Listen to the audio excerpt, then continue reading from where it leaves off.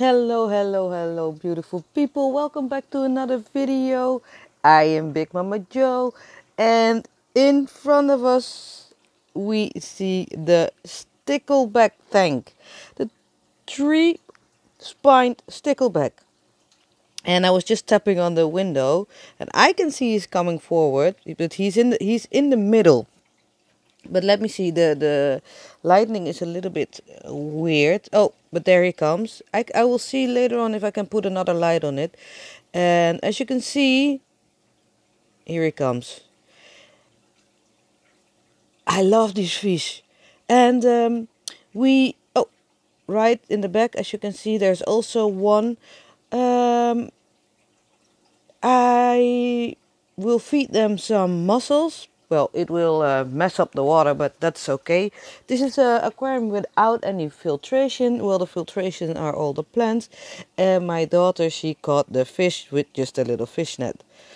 Oh, look at this one. Wait, I'll be right back. I'm gonna look up what the English name is for this fish. I'll be right back. Wait a minute. All right, I don't know if I can pronounce it, but it's a gurgeon.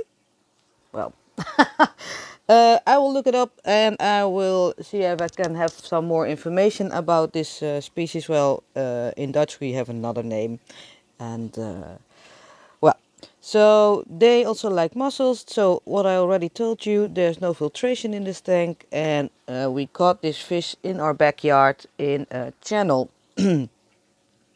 And if you know, I did one other video and there they were so small and they've grown so big and they're eating very, very well. So I'm quite proud of it, that they that we kept them alive and that they are thriving in this tank.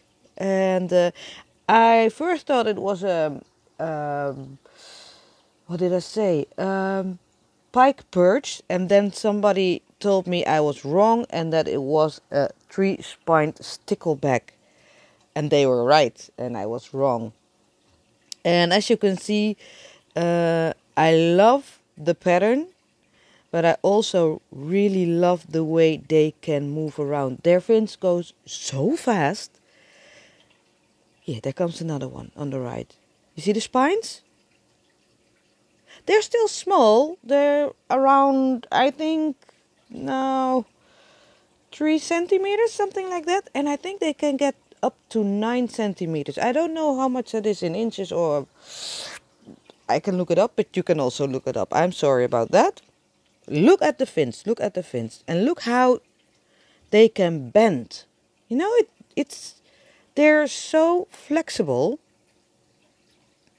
So all the things you see floating around is all the muscle, muscle meat I pulvered between my fingers, because then it's a little bit smaller.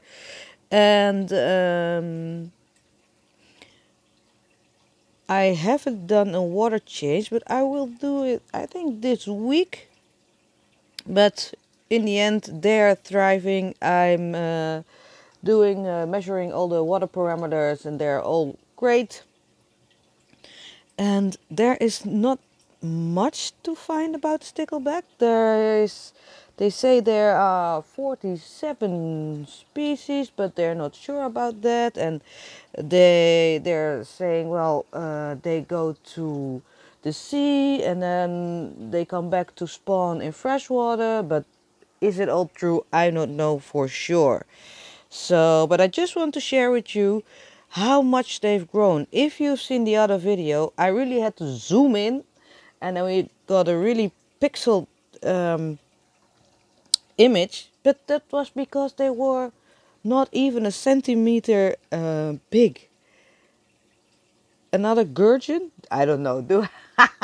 Okay, I don't know how to pronounce that. If you know, just let me know. Let me know, so I can learn also something.